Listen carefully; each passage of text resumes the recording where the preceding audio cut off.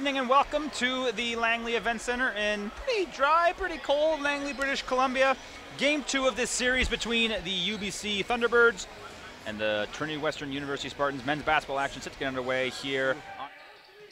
Probably just to get him points where he doesn't normally get them. We saw that already in the first possession of this game. Josiah Allison for 3 from the corner. The Spartans on the board first. Josiah Allison from the corner. Inside, and he gets up so well. Josiah Allison for 3 again. This one falls in as well. Spartans pitching a shutout here early. The counterattack. Meppelink up to Allison. Down low to Reimer.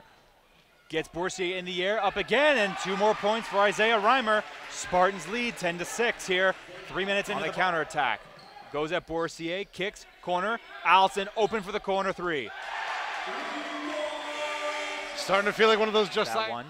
Spartans on the counterattack. Here's Vartan. He's going to let it fly.